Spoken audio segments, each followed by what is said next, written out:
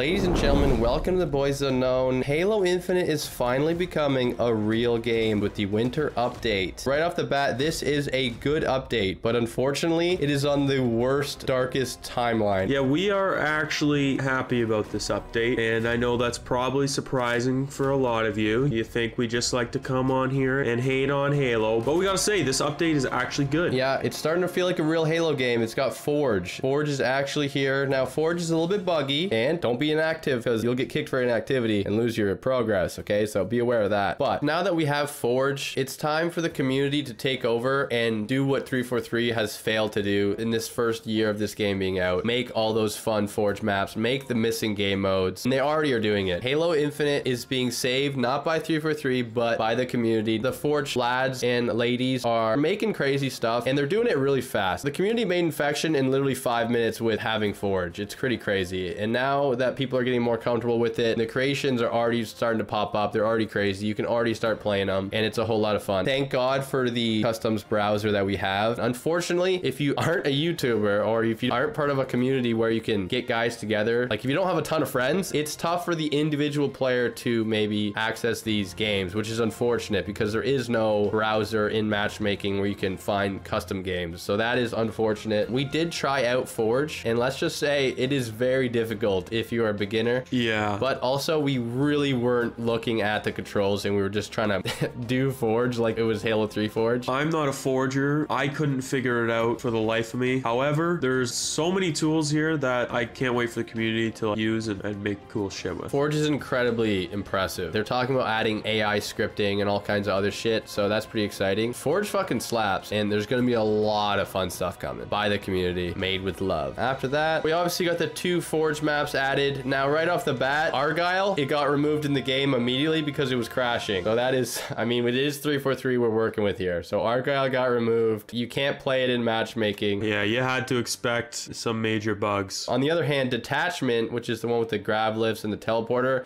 that map kind of sucks.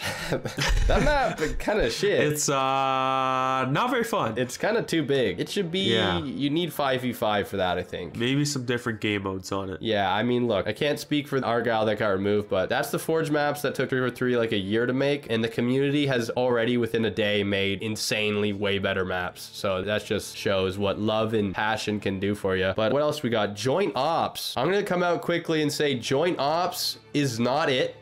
And it was a complete waste of fucking resources, dude. Can you imagine? Yeah. They already gambled and failed with Last Spartan Standing, right? And now they're like, let's do Joint Ops. I know they probably were working on them closer to the same time, but Joint Ops just, it's okay, but it just isn't it. Joint Ops sucks. Why didn't they just put those resources into something they knew was going to be a fucking banger? Like, just put the resources into Infection. Imagine if it was Infection instead of Joint Ops. The community would be so much more hype, and that playlist would be bumping. But, you know, Joint Ops, kind of gimmicky. I can imagine it going the same route of Last Spartan Standing, kind of like a failed mode. And of course, with the rotating playlists that are coming, they took out Team Snipers. They still have Social Slayer, and they put some of the fun BT Battle modes into Big T Battle. So they're rotating stuff around. And rotating playlists is another thing that's nice to see, but it does suck because they did take out Team Snipers, they did take out Social Big Team, and they did take out Bot Arena, which some people are rattled about, but I mean, why? Because you have the training mode still. So let's just chill here, boys. You can play against real players. It's not that big a deal. And I will say too, their XP beta system, makeshift progression system, obviously not even close to enough. We need more from it. Yeah. But it does help. It feels better. Yeah. When you end a match, you don't feel completely pointless. You at least achieve something. Yeah. So there is that. It does help. It's pretty basic, and if you do run out of battle passes or free passes, it is like functionally useless, I guess,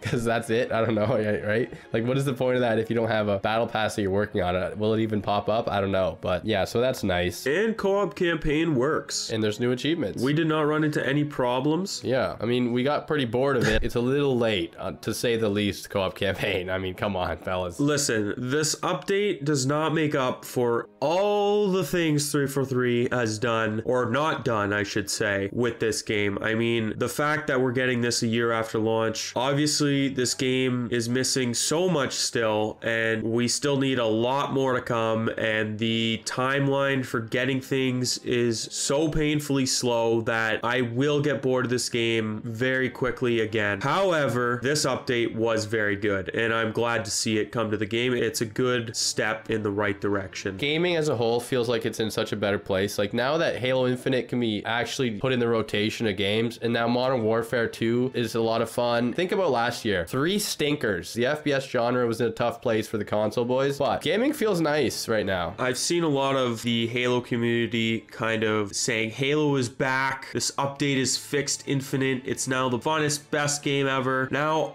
I appreciate their enthusiasm and their excitement. I wouldn't go that far. The fellas need to chill. The fellas need to chill. I know YouTube. I know the game of YouTube, boys. I know the game, but we need to chill a little bit. But like we said, overall, great update. All right, boys, like and subscribe. See you later.